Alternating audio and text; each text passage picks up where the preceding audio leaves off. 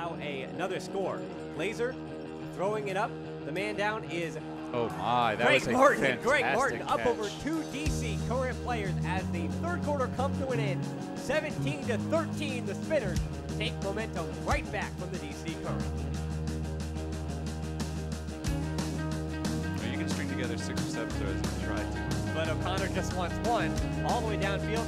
A 50-50 ball in the end zone. Brownlee comes down with it. A horde of green and black bodies, and Marquez Brownlee brings his team back within 3 as we head into the break, 11-8. Nighthawks players spread all over the place downfield. Now finding their flat stack. Wow, throw goes up. Too many defenders there. That's a crazy throw. What the heck just happened? That was awesome. Nighthawks coming down with it.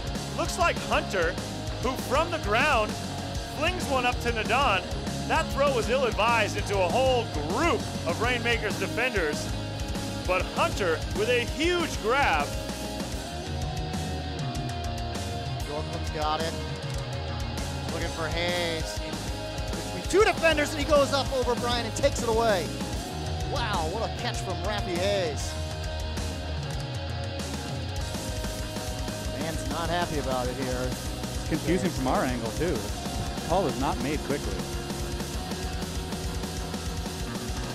Taylor winds up. He's going to get it deep enough. And Tanner Johnson's got it. Oh, no, Jay Clark. Wow. Wow.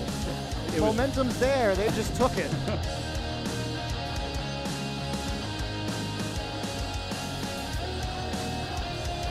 No, Bjorkman can throw hammers. Oh, wow. Wow. Good D effort there. That's what he does. Timmy Purston, just catch goals. Actually, nice defensive effort. Nick Fisk came over to help out, but Purston with a great sky. Nice catch. Find Meeser. Meeser's the one who's going to huck it deep to Mott. Mott against Martin. That's a pretty fun one. Instead, it's McCutcheon. So Mott comes down to just over McCutcheon. That's just a fantastic play. You see that in slow motion. He may have had a little bit of protective hand out in front of him. May have had his hand on the shoulder even a little bit there, but it's the sort of thing where he got up first, so that's his space. Now another huck. It left the hands of Mark Flores. Johnson might be able to get there in time, and he could. Oh my. Johnson came in there so fast at such the right time that the Spinners player who had been down there early read the play that well. It didn't even make a difference. The ability of Delrico Johnson to go up to the top shelf and get that just before the Spinners thought that they had an opportunity, that's why he makes these games change in his team's favor. Got the block, and now Philadelphia is looking for the break. Looking to regain the lead. They get Chow open downfield. Chow's got to wait for the rest of his offense. There goes Esser taking off. Colton as well. Johnson is back there for Boston. And Colton skies over a man who's 2 feet taller than him. It's good awareness from Colton to get his body in the way so that Johnson couldn't take an extra step to go up for it.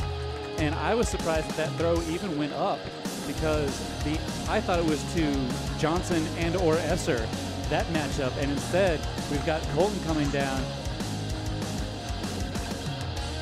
You know that Sean Mott can go up and get it, even though he's not that tall of stature. Now he's going to get an opportunity to go up over 2 more DC defenders. There we go. He does! He gets up in the air, climbs a ladder.